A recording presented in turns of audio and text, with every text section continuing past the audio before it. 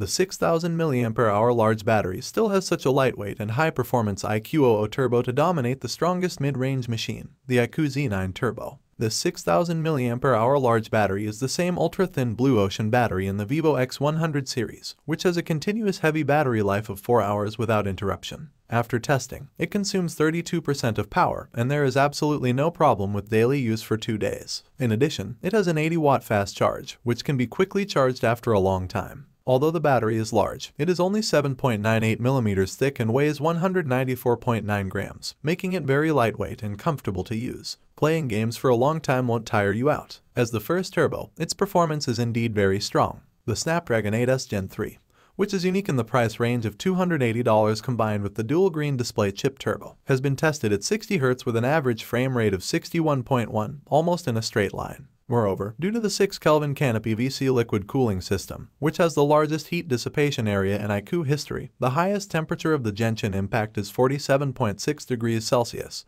The feeling of holding it in hand is not very obvious, and the temperature performance is really good. It has always been equipped with super realistic and mobile ray tracing technology. It has both three-dimensional vibration and all of these, making playing games very enjoyable. The front is a 6.78 inches 144 Hz high brush anti-flicker eye protection screen without a screen holder, which looks very good. Overall, the iQOO Z9 Turbo has a long endurance, strong performance, and a great feel. Do you think it can dominate the strongest mid-range aircraft? If you don't have as many processors when playing games and become the third-generation Snapdragon 7 without a dedicated graphics chip, but the Z9, which is almost identical to the Turbo, is very suitable with guaranteed performance and long battery life. How would you choose a good hand feel?